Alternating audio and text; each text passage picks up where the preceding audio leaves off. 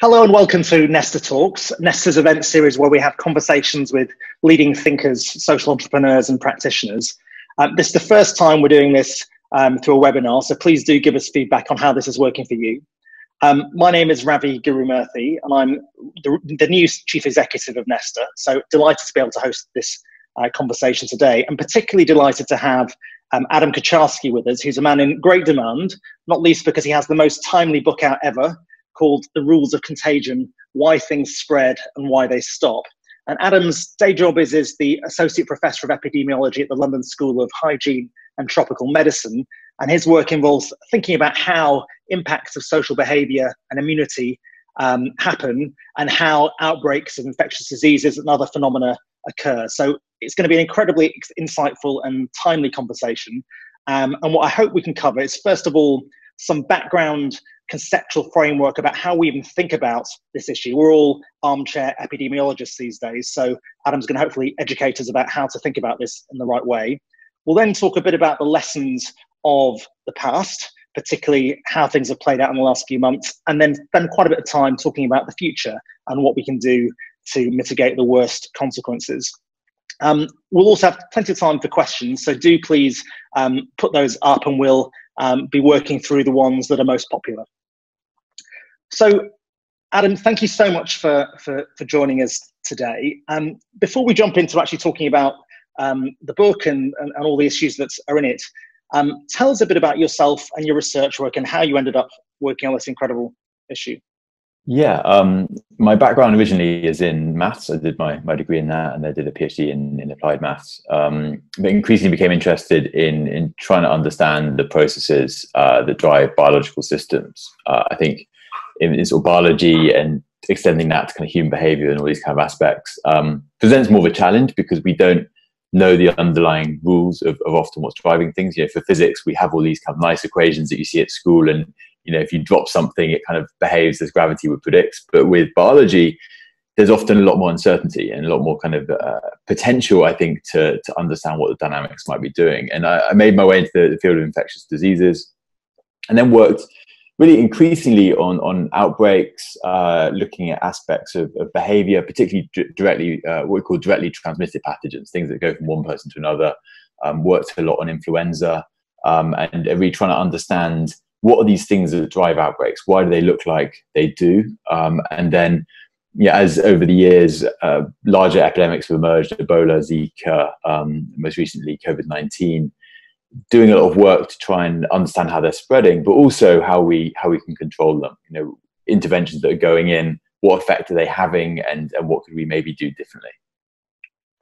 And I read somewhere that you'd said that once you've studied one epidemic, you've only studied one epidemic, i.e.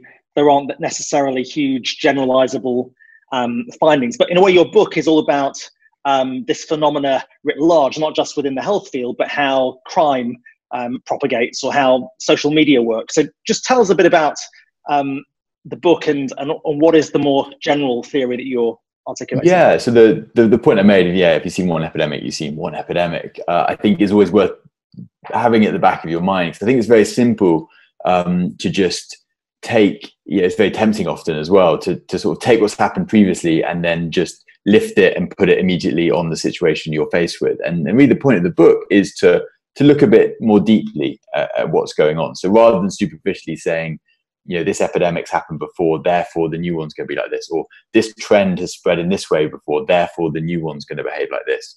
Really to try and look at the factors that are driving outbreaks. In many cases, really from everything from kind of financial crisis to things like violence, to things like the spread of memes on the internet.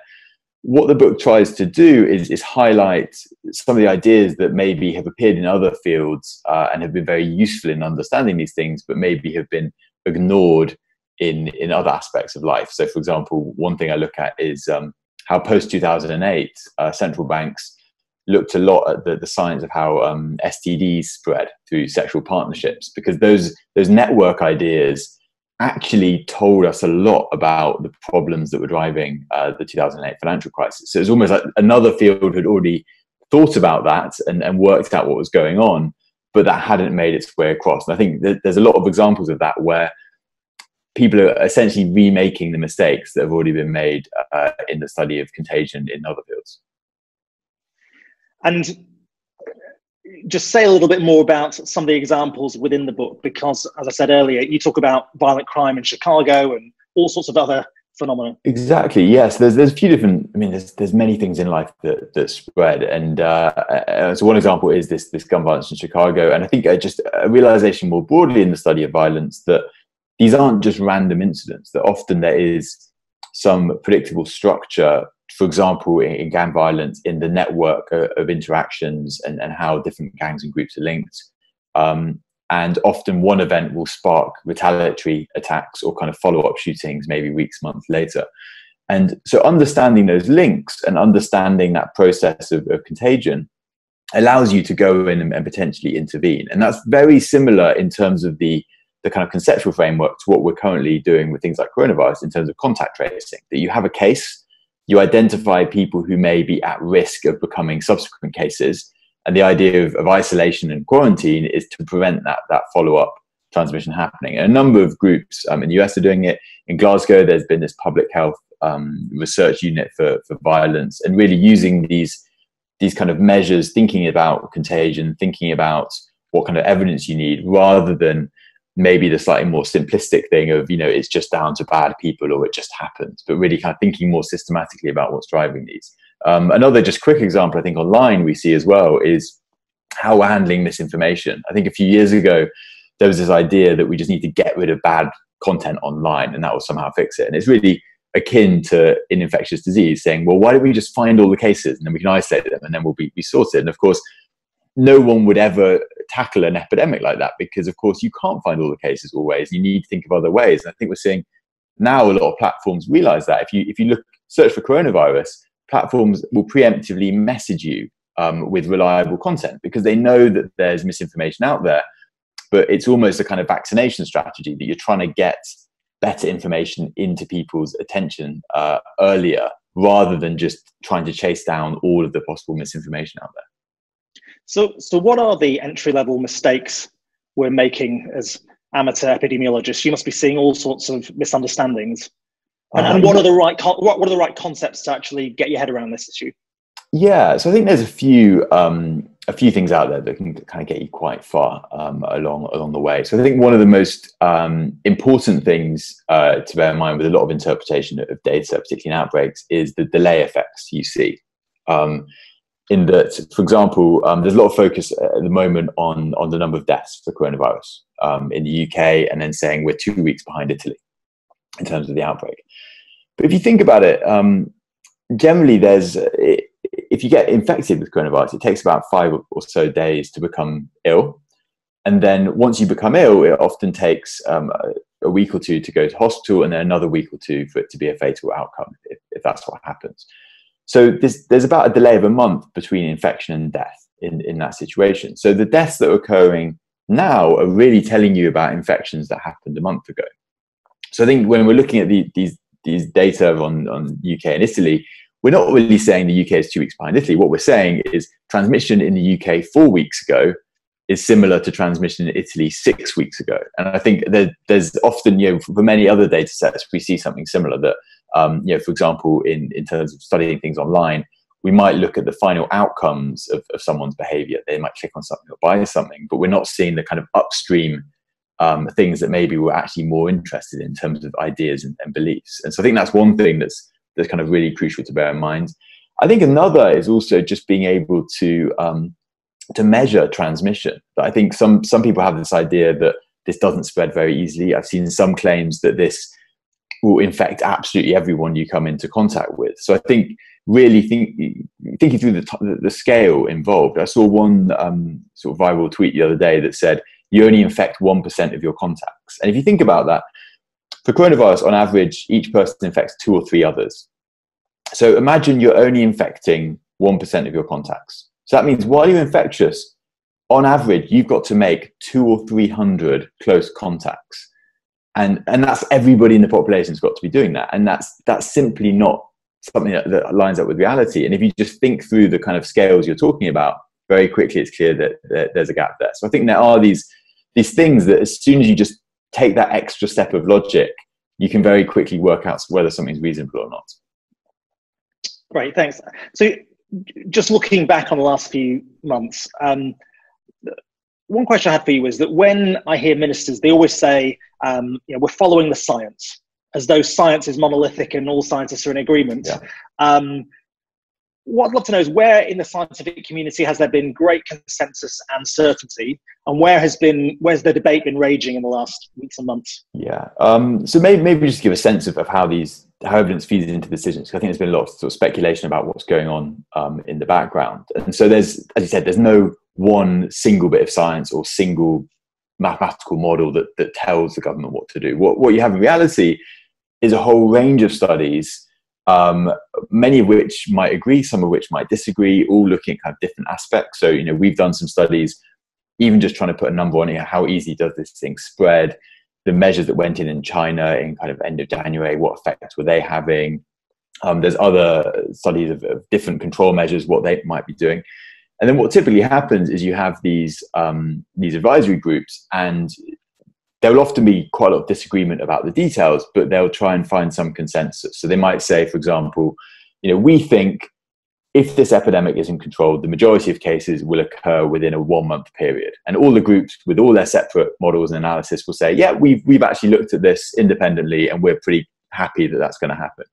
I think where there has been a lot of debate, and not just in terms of the models, but further up, is obviously exactly, when different interventions will go in and what combination is optimal. And certainly the work we do, we're not telling governments what to do. What we do is lay out scenarios and say, if you have this kind of control measure, it's likely you'll see this kind of impact. If you have this control measure, you might see something different. And then I think that the real tough decisions come where you have to try and balance all these things, because, you might not want to put a lockdown in place for 6 months. You might say, well, feasibly, we think we can do it for 2 months. And then the models can guide that, but ultimately the decision of when you put that in is something that's really kind of needs to be made by politicians. And when I was working in government, I used to work closely with the chief scientist in the Energy and Climate Change Department, a guy called David Mackay, wonderful man. And one of his biggest bugbears was the failure to communicate uncertainty.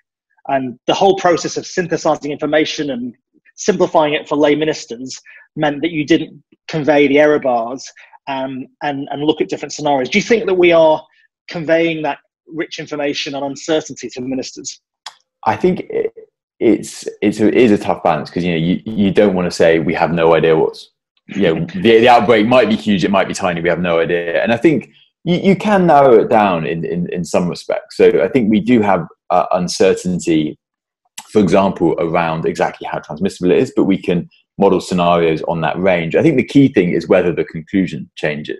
I think it's easy to get hung up on details of saying, there's going to be 100 cases this week or 110 cases or this sort of thing, whereas actually both of those conclusions say you're going to have a problem if this keeps growing. And so I think what we try and do is identify really the conclusions that hold, even if you do the sort of analysis slightly differently. I mean, one example is early on we looked at the impact of these lockdowns in China, and at that kind of period in late January, early February, the Chinese data seemed to slow down a bit, and a lot of media and kind of commentary was around, well, maybe they've just hit testing capacity and it's not actually a slowdown. They've still got this really accelerating epidemic, and that's just not reflected in the data.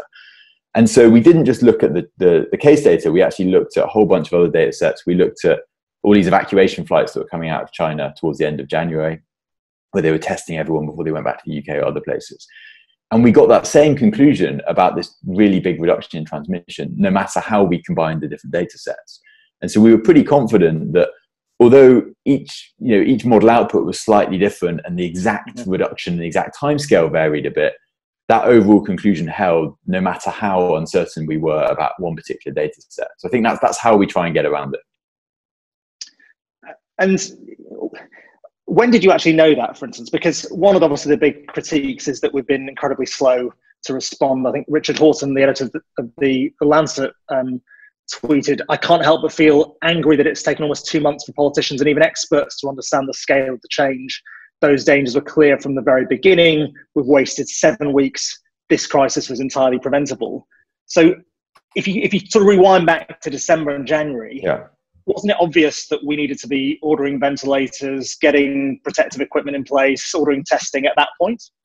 It wasn't, because internationally, the data coming out of China provided no indication, certainly in late December, early January. I mean, so to be clear, they had a cluster of unusual pneumonia cases, which is always going to be a concern given what we know about SARS.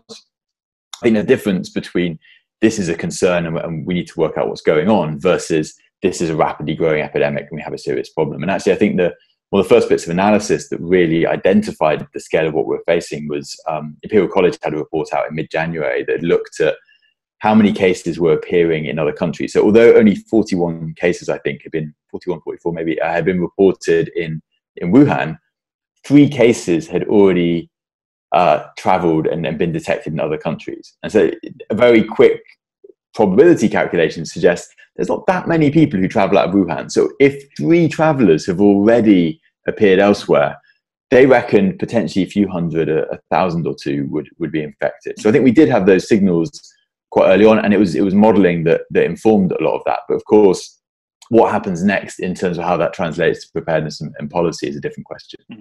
But at that point, that was mid-January, and I think the World Health Organization warned about a pandemic at the end of January. At that point, shouldn't we have been taking this a lot more seriously? Or was there still not much clarity amongst the scientific community that this was going to become serious? I think it was very quick that it was becoming serious. I think, but part of the evidence base that was still emerging was the extent to which these kind of traditional containment measures, so the measures that were used against SARS, would be effective. Because it seemed pretty clear evidence that there had been a long period of undetected transmission in China, or underreported transmission, whatever had happened. They had a large number of cases growing. I think by the end of January, it was clear that they would need to put pretty substantial things in. They were starting to lock down, and we estimated that was having some effect. But then it was this question of, could we use the measures that worked against SARS? So, for example, identifying cases, testing them, isolating them. And I think there was some thinking, and we did some analysis around that period in mid-late Jan, showing that if you could trace enough of people's contacts, it's likely that it was containable. And I think that's what, for example, Singapore and Korea have done very well recently, that they've managed to keep transmission very low doing that. But I think there were two kind of follow-ups that didn't necessarily work as well. So I think one is that method of identifying cases and following their contacts. Clearly in Europe, that hasn't been sufficient as it was implemented to control it.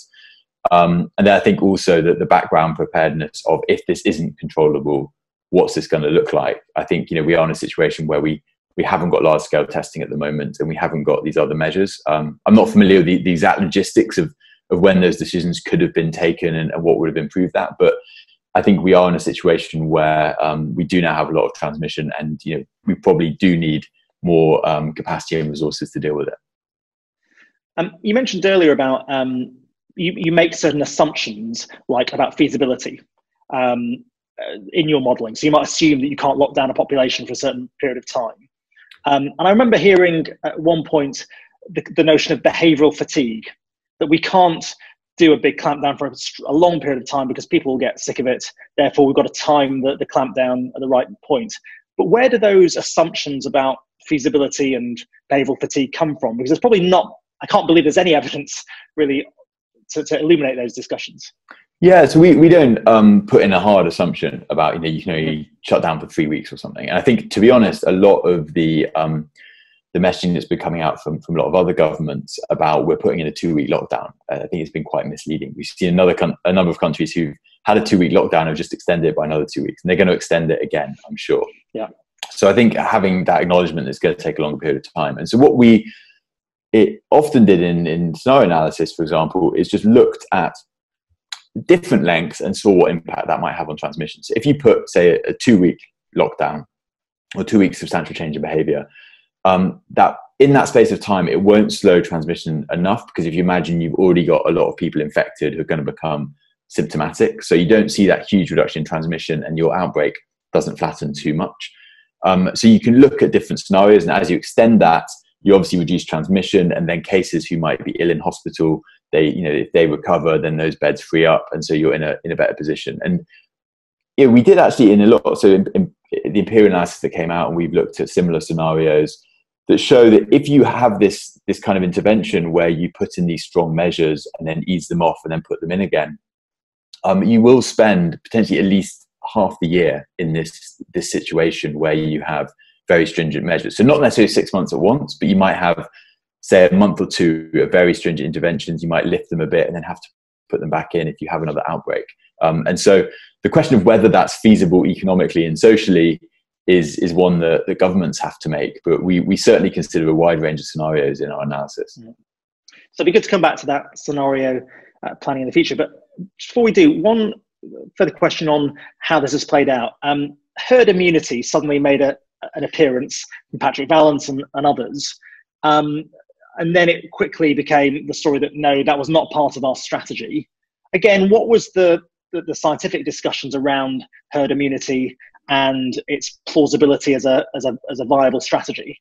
Yeah, so I found that messaging incredibly confusing. I think it was, from a public point of view, very misleading. I mean, certainly all of the modelling our group have been doing, the focus in terms of objective was how do we minimize the impact on the NHS. So that was the kind of metrics that we were looking at deaths, looking at kind of bed capacity.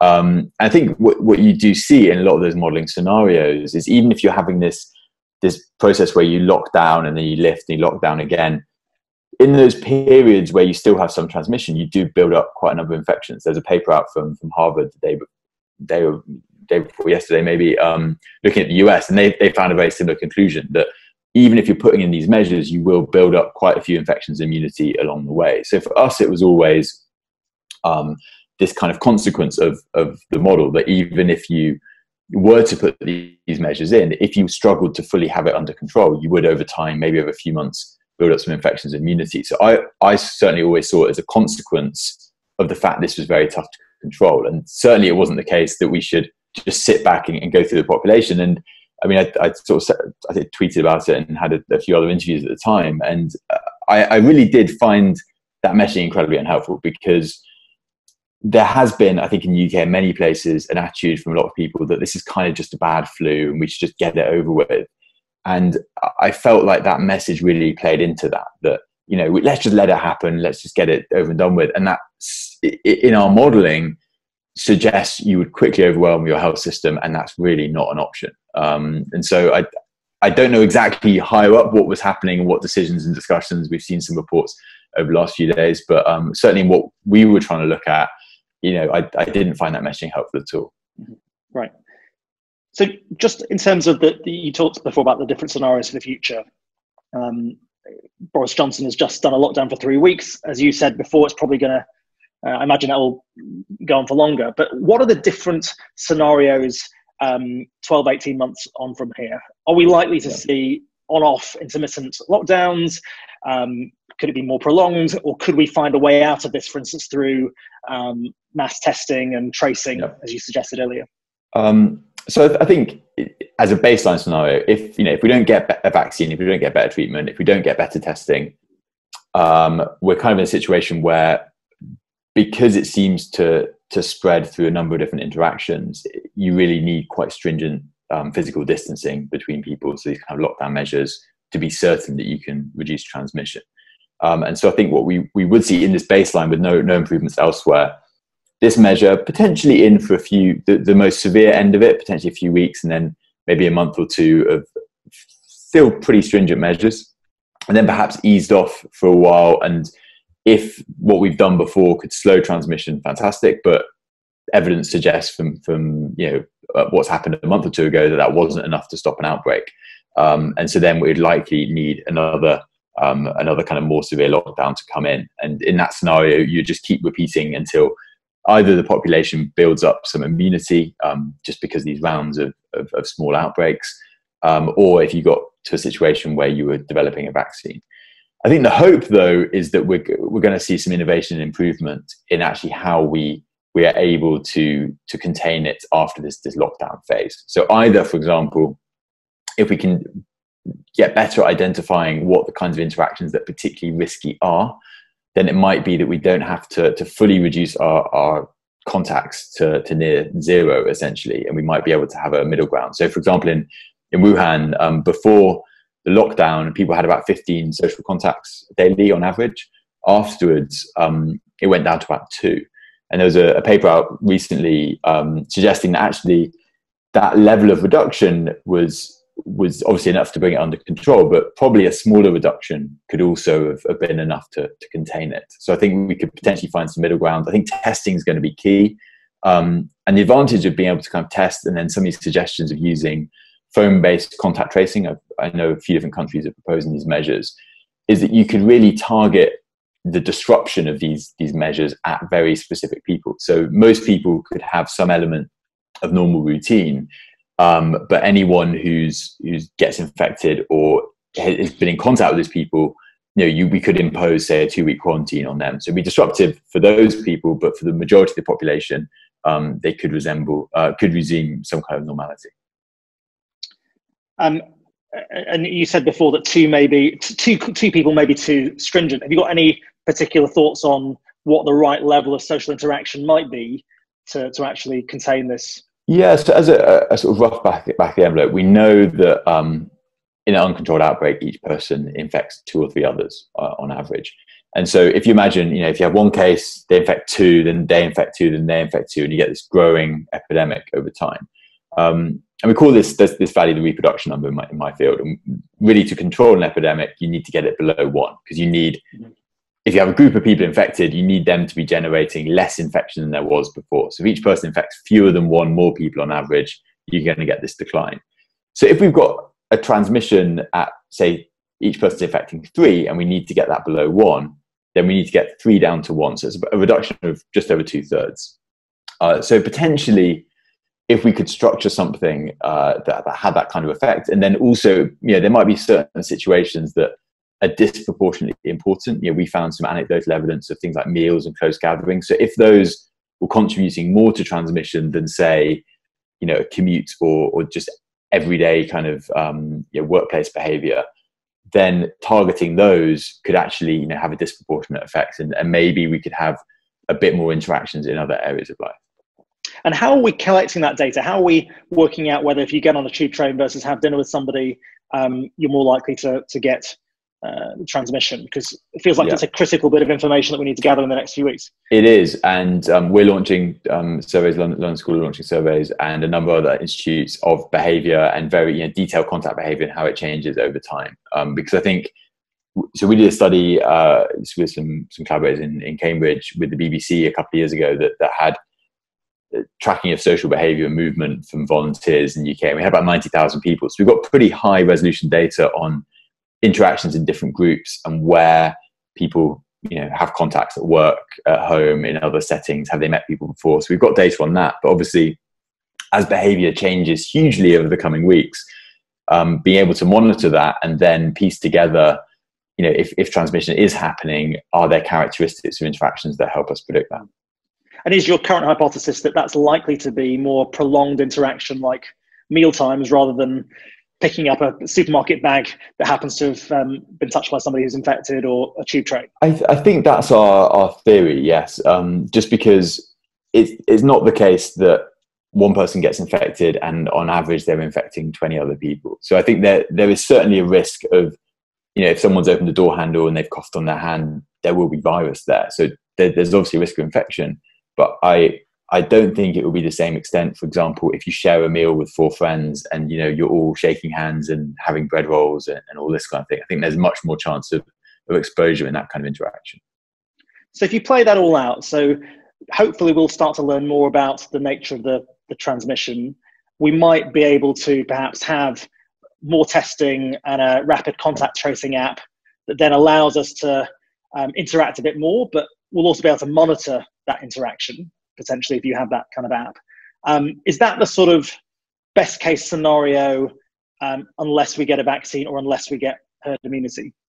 I think so, yeah. Among people in our field, that seems to be emerging as a kind of more optimistic scenario, because we have evidence that countries have made that work for a period of time. I mean, it's worth emphasizing that places like Singapore and Korea that have done a really good job of keeping this under wraps, that is a huge resource intensive effort. It's not a kind of really easy thing to implement. And in Singapore are seeing rising cases and they're having to put in some more measures. So it's not a quick fix solution. It will take a huge amount of logistics. But I think the advantage of having something like that is because it is targeted at people who are at risk. It doesn't mean you have to have the level of control measure that we're currently seeing, where it's almost kind of medieval in its complexity, that we're just shutting people away from each other, which is what we need given the current situation to reduce transmission. But really, anything where we can target more people who are at risk, we can hopefully lift the restrictions on other areas of life. And just say a little bit more about both the contact tracing app and how you envisage it working. Is it exactly as it has done in China? And also on the testing side, when do these need to come in place and at what scale? And is it feasible that we could get the kind of mass testing in place in the time scales required? And so I think, there's a few different versions. Obviously, I think we do have to balance things like privacy alongside this kind of intervention, because within my field, increasingly things like cell-phone data are being used in modeling, but I think we do have to kind of be aware of if that data is being collected, how is that? Because that's particularly for countries where there's more of a risk of a surveillance state. That's quite a dangerous technology to be putting in place. But potentially, as a concept, it could work where everyone has an app, and then maybe locally on your phone, so it doesn't send it to a server, but it just pings nearby phones via Bluetooth or something. And then if you get infected, all the phones that have been near yours, say in the last week, can get a message to say, you need to be tested too.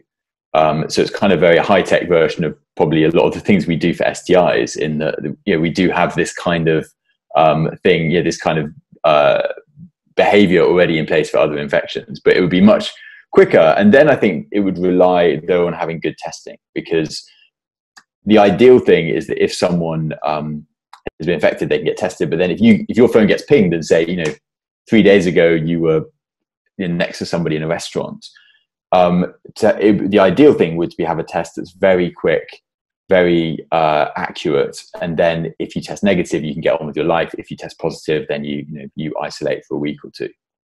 And so you can imagine, it's very easy to say this just sitting here in theory, but you could have a thing that if it worked efficiently enough and if there's large enough scale testing, then essentially it becomes just a part of life where that is an inconvenience, rather than something where we're having to have lots of people isolating because they have symptoms. It's not clear whether they got infected. And the other thing we can also, that is coming in, is these kind of antibody tests where we can look at evidence of past exposure. So that would give us an idea of who out there has already had it. And then of the people who haven't, we could have this more detailed contact tracing. And let's just sort of play out another thought experiment, which is you could actually lock down people and potentially the virus just dies because you've not allowed it to spread. I think I heard you say on another interview that you'd actually have to lock people down for 2 months, and you'd actually have to lock down everybody, not just the people now, but health workers and so on. But one thought is, if you end up with a situation where, 10, 20, 30% of the population have got it, to what extent could you lock everyone else down, allow them to maintain the skeletal public services, and potentially do it that way? Yeah, there's a number of different iterations of these kind of approaches you could use. And I think what we will have to start exploring is first of all, once we get an idea in the hopefully next few weeks of how many people have been exposed to this, that might give some sense of how many people might be at reasonably low risk now, have some immunity, and potentially could resume some element of life. As you say, I don't know how easy it would be to repurpose people across jobs, but you could envisage some kind of structuring of things like rotas and things like this to ensure that you're not putting a lot of susceptible people together. That almost, again, this is just a complete kind of thought experiment, but if you have people that are immune, locally, even though nationally you might not have herd immunity, locally that will slow down transmission as well. If you have, a number of people in a community who are already immune to it. So I think these things could potentially play in to how you work with things going forward. But of course, that relies on getting these tests out to everyone so that they can be confident that they've actually got some immunity to this. And regarding actually getting a certain degree of immunity naturally because it's transmitted so much, when do you think that could be a viable strategy? And then I was also going to ask you about treatment and vaccines. Which of those different horses would you back in terms of likelihood of coming on stream quickly? So I think in terms of the accumulation of immunity, I think that the priority obviously has to be just making sure our health service isn't overwhelmed. I mean, we released some forecasts over the weekend that suggests that even the next week or so, we're probably going to see substantial demand on critical care units in this country.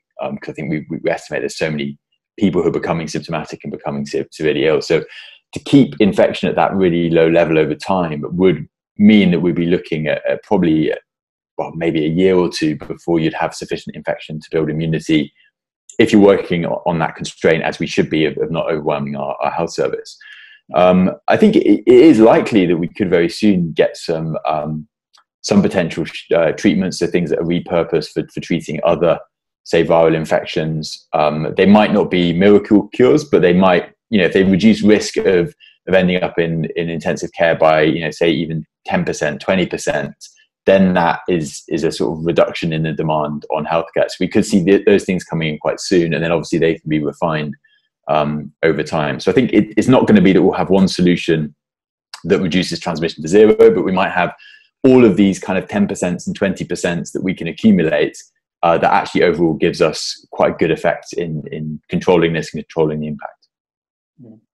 And you obviously study how behaviors become viral, not just pandemics. And on the more positive side, if you end up with the sense that certain types of interaction, dinner parties, whatever it is, are particularly bad, certain ones are less bad, and you can guide the public, how confident are you that you can actually shift behavior and get compliance with those guidelines? Because potentially that can make a huge difference, and we could actually not be under the same kind of draconian rules. But the last few weeks has probably made us all a bit pessimistic about our ability to guide behavior. And I think that's a great question, and it is a real challenge. Because I think one of the things, certainly researching the book, I noticed is that a lot of our studies of online behavior tend to focus on fairly low effort outcomes. There's a huge number of studies out there of people who retweet something or people who click on a link, which is not putting much demand on someone. So that's an event that's quite easy to trigger. You don't need a big nudge to get someone to do that, so you can study it in a lot of detail. But obviously, getting someone to not have dinner with their friends is a much bigger trade-off. And I think, I'm not, with the caveat that I'm not a behavioral scientist, so I don't know all the studies on that, but certainly from what we've seen of a lot of analysis of how things spread online and how you convert the spread of an idea into actually a behavior, it does become much harder to find effective ways of doing that when you're asking people to make much larger sacrifices. Adam, thanks very much. I'm sure there's a ton of questions for you. Just one final one for me, which is, what have you learned in the last few weeks and months? What surprised you? And if you were rewriting your book, would you change much about it?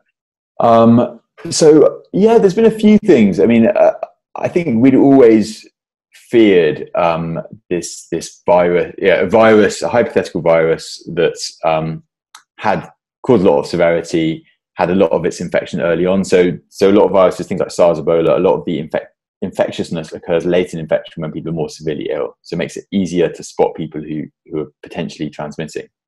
This virus, I remember, I think it was end of January, early February, seeing some very rough data that suggested a lot of transmission was happening early on, maybe before people had symptoms. And I did remember thinking, this is going to be so difficult to control if this data is true. And so it is kind of strange, I think, seeing that the hypothetical kind of disease X scenario, which I'd often mentioned in talks, actually appear in reality. I mean, going through the book, one thing I did notice that stood out actually was I talk a bit about travel and interactions and use SARS as an example, but the order of the countries it reached, I realized is very different now to what it was for SARS. And actually looking at the flight data, the flight volumes have increased about threefold out of China. So actually, even I think my mental model of China's connectivity to the world was very different. I didn't actually realize that London had direct flights with Wuhan and this sort of thing. So I think even that, in the space of a few years, a lot of us have had to update our kind of ideas about exactly how these connections look. Adam, thank you so much. We've now got some time, I think about sort of 15 or 20 minutes for questions. One of them that's come up here is about the University of Oxford releasing a model today estimating that COVID-19 reached the UK earlier than previously thought in January and may have infected already half the population. What do you think?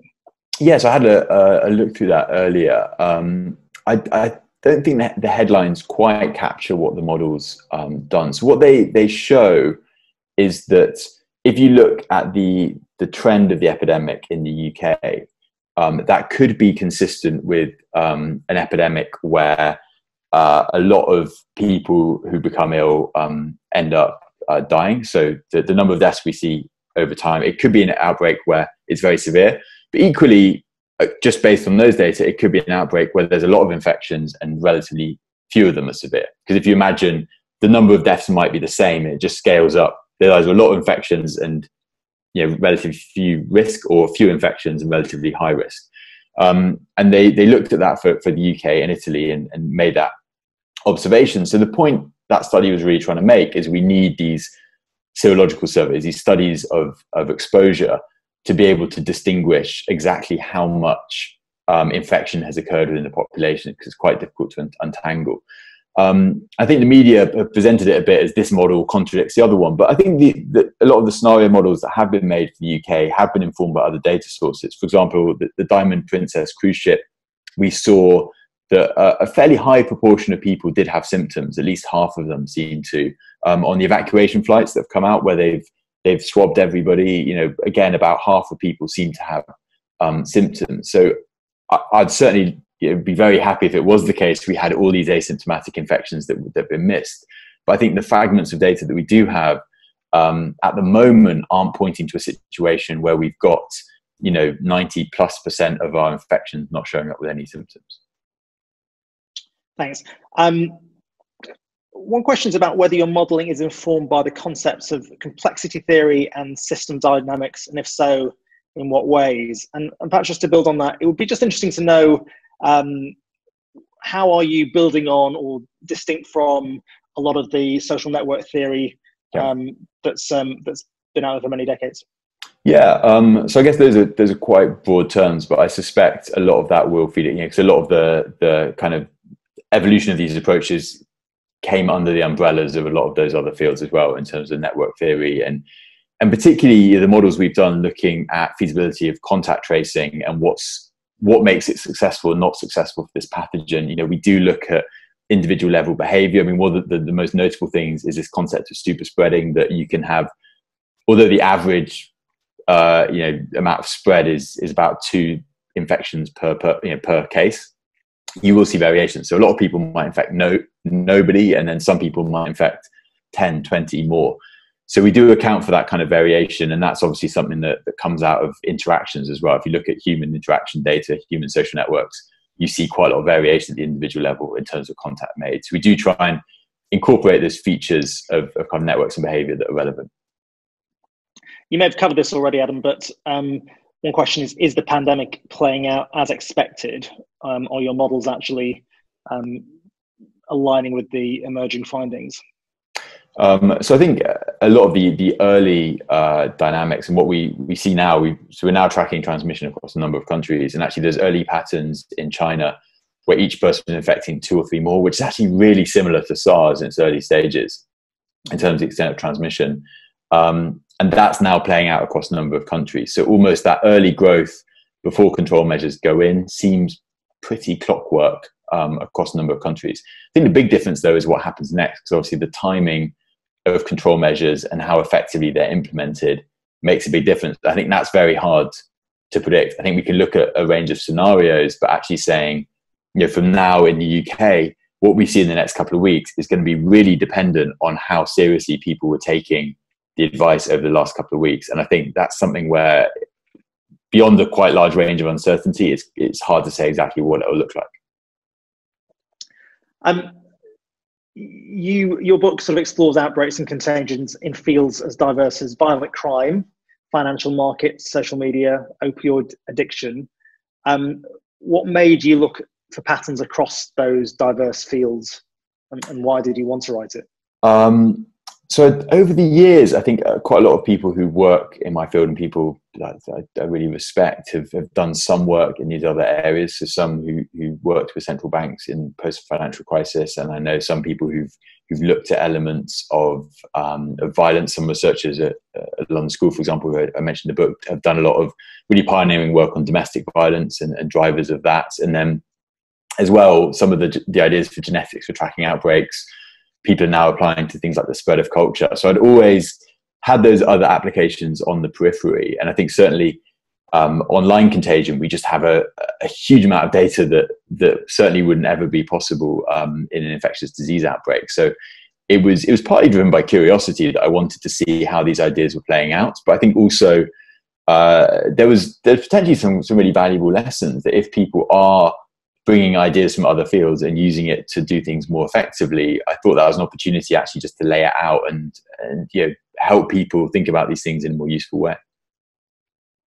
Thank you. And another question about the wider impacts of the COVID response on the health system and the economy. So is there any modelling to show that what number of deaths from secondary impacts of the response to COVID-19 will be under different scenarios?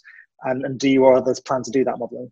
So we don't, but there are modelling groups looking at a whole number of aspects of this. So there are within NHS, for example, there will be modelling groups looking at implications for demand and what that can be done in terms of health capacity. There will be groups looking at obviously economic implications, and I think that is a good point of the measures that are being put in will have health outcomes as well. And I don't know off the top of my head exactly the groups looking at that, but I know that there is an evidence base around that. I think it'll also be important, as some people I know are doing, to set up studies to monitor this. That if we're getting people to isolate and be in their houses for a long period of time, actually tracking what that means for the population, I think it's going to be important as well. Great. And then one question about how, as well as reducing the number of contacts per day, we're also reducing infectiousness per contact through hand washing, for instance. Yeah. Are there more ways we could reduce infectiousness and then relax distancing? I think that's a good question. Again, in part, it will be disentangling the routes of transmission. One of the hard things is, for example, a lot of studies have found, as you'd expect, a lot of transmission happens within a household. But is that because someone's touched the surface? Is that because someone's had direct contact? Is that through some other route? And actually, with the data, the early data we had from China, it was really hard to untangle that. I think as we get better data from Europe, we'll be able to start to separate that. Because as you say, hand washing will have some effect. But if it turns out actually that wiping down surfaces gives you an extra 10, 20% off transmission, that's something that could be a really easy additional intervention. And are those kind of tests being done, or do we need more of that kind of experimental work? They are. So I know there's a number of experimental studies that are coming out in the last week or so about virus survival on surfaces.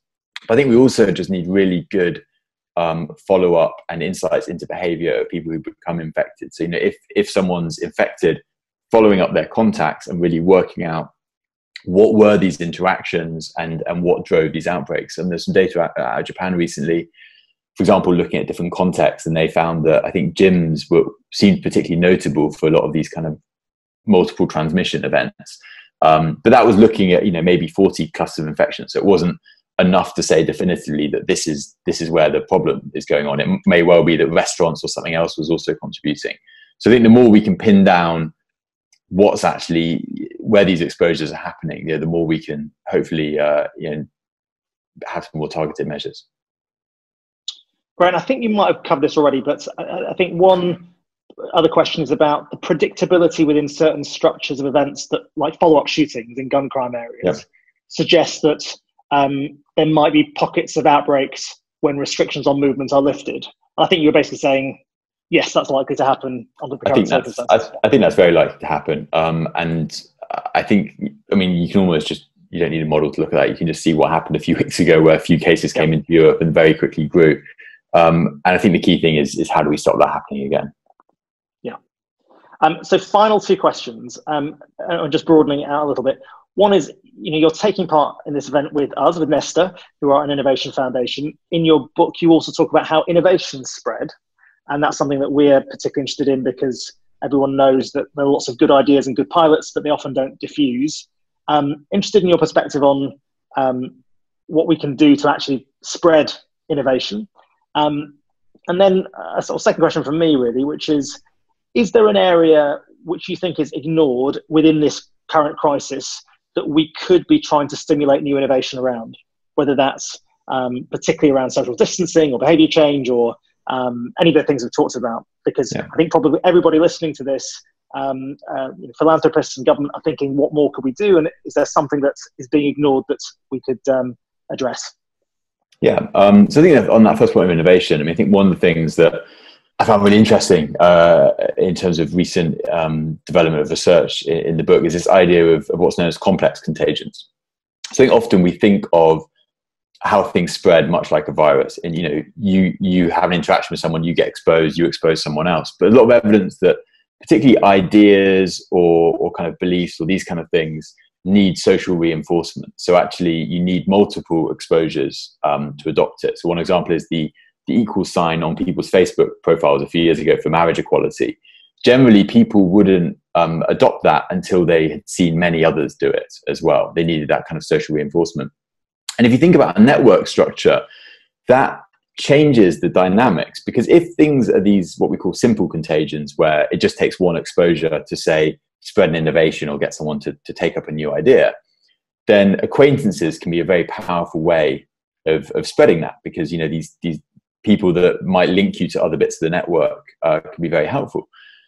But if you have these kind of complex contagions and you need some social reinforcement, then actually having some pockets of clustering can help you with that. So thinking about the structure of a company, actually having those kind of more tight-knit pockets in terms of almost incubators for innovation can help those establish, and then having those wider links to help them spread more or spread further can be very useful. And I think that some of the research into this has also really sheds light on kind of content online, that because a lot of these quite nuanced, difficult views take reinforcement, typically, online behavior tends to favor things that are very simple and shareable without needing that kind of complex nuance around it. So I think thinking more, not just of this idea of a simple virus spreading as an innovation, but actually how do you build that kind of community reinforcement initially before then it subsequently grows. I think your point about innovation for this outbreak, I think there was a lovely quote by a colleague in the US who said, this is essentially our Apollo program, that we're in a situation where we know we can lock down and reduce transmission. It's not entirely clear yet at scale in multiple countries, and not just countries that can reproduce career type approach without too much effort, but what about countries in Africa, countries in other bits of Asia? How can they keep this thing under wraps without having to shut down their countries? And I think that's going to require innovation at scale to work out, how can we get basically back to normal life, but track and control infection quick enough. I think technology and innovation has a huge role to play there. And on that final point, Adam, I mean, what worries me particularly is how this starts to spread to some of the lower income and crisis affected contexts, and whether we have the modeling capacity and help to actually get ahead of this and provide the right kind of support. Is that something that your team is doing now? That's what we're actively doing. Yes, we're working with a number of partners across Africa, modeling in a number of scenarios. But I think that the challenge is that particularly in some of those settings, the basket of measures they have open to them as potential control measures aren't going to be the same as they are elsewhere.